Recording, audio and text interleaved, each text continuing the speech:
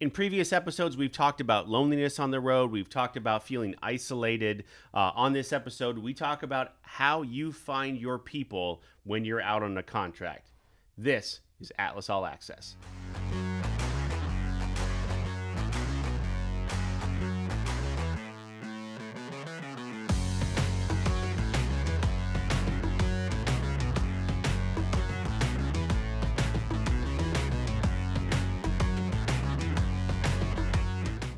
Recruiter Brad McDonald, former traveler, back with us again.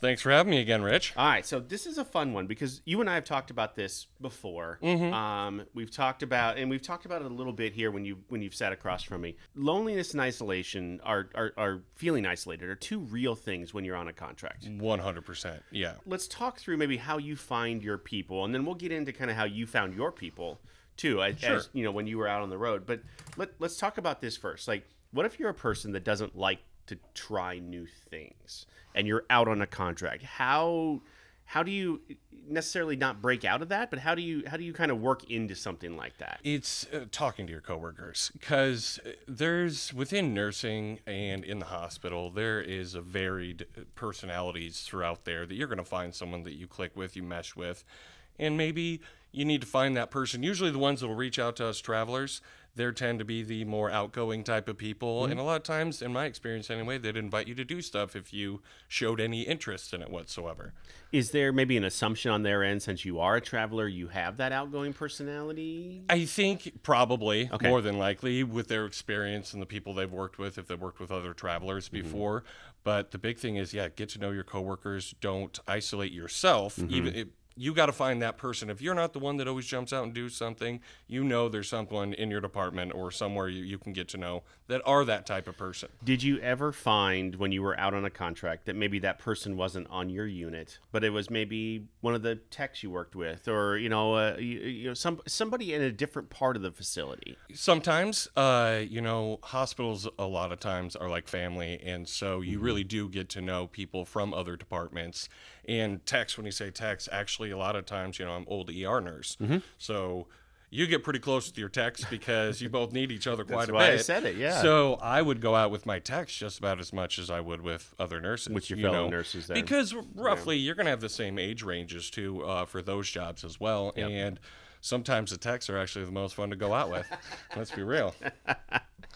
Okay, so next question. I guess I recently wrote a blog piece about sometimes I get kind of anxious. I have some anxiety. I don't really I don't put myself out there as much. And I know that seems weird because here, I have a different persona maybe. Sure. But I mean, deep down, I get anxious about stuff like that. What if you're one of those people that, like me, tends to say no before you say yes? How do you break out of that? Well, I would say before I started traveling, I've always been a social person and, got to know people, want to go out, but learning how to be vulnerable by practicing and, you might not want to do it, but try it to make sure you don't want to do it.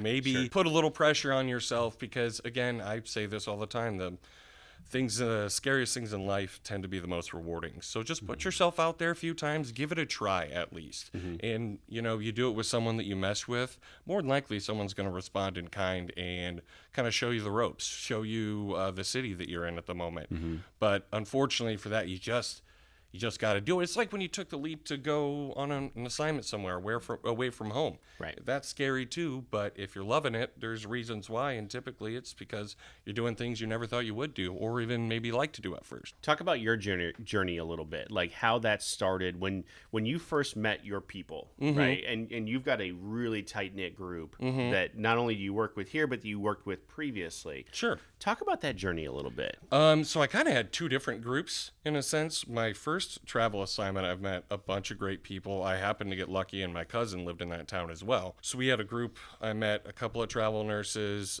through the hospital, and she was actually on a different floor too. It was a wedding I just officiated, last year. Oh, nice. Yeah.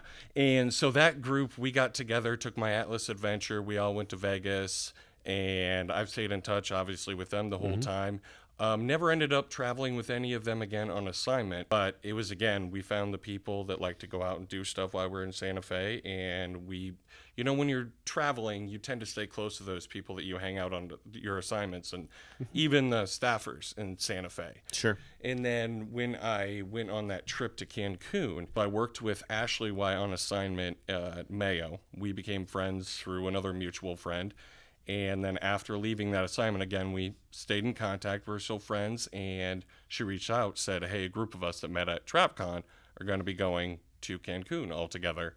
And you just seem like the type of person that would be interested in doing it. Yeah. So that's like one of those things, like you talk to the right people. There's alphas out there that'll bring you along on journeys like that. And then through that trip, the 27 or so travelers that were on it, all of us are pretty tight-knit now. And we do stuff. We actually had a baby shower for Ashley, the one that invited me in April. We all went out to Houston. Oh my gosh! So even after all this time, right? Yep. You're still in contact with them. So before all of that, were you a yes guy? Were you a guy that would say yes to stuff like this, or were you more?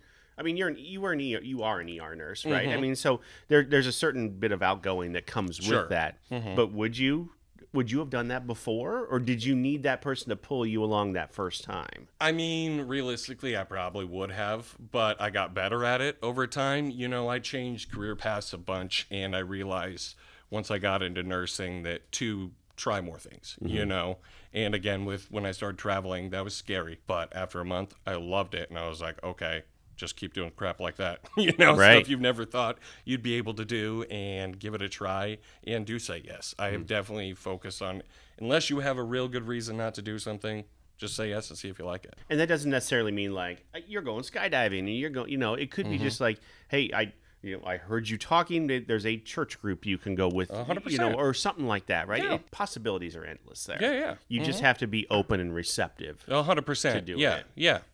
So, okay, finally, days off. Like, is that the time you're doing it? Is it like after work? Like, where did you find? I assumed you use your days off to unwind, right? Sure. But is it after work, before work? I mean, if you were a night nurse, right? Yeah. So you're going out for mimosas in the morning or whatever it is, and that type of thing. What was the best time for you? Definitely working. So I did mid shift and day shift just a couple of times, but mostly I was nights. And there is something after a long day, long night in the ER that a lot of us would love to. We all know the spots to serve cocktails at 7 in the morning. Yeah. Let's put it that way. Yeah. So that was one of my favorites because you could just gone through hell together with like the patient load. It was just crazy. And so there's nothing like that, like the jovial nature of us just all kind of getting to relax for the first time in 12 hours. That was always my favorite, honestly. So I think in the end, all of those things exist, right? The loneliness exists, the isolation 100%. exists. It only exists, though, if you allow it to. And I think even if you're not that person that tends to say yes, if you're like me, who would just kind of say no in the beginning, just be, or whatever, say yes that first time. Yeah. And see what happens. 100%. Yeah, just don't be afraid to put yourself out there. Well, Brad, thank you so much. Thanks for having me. We'll do this again very soon. Sounds good to me. All right. See you next time.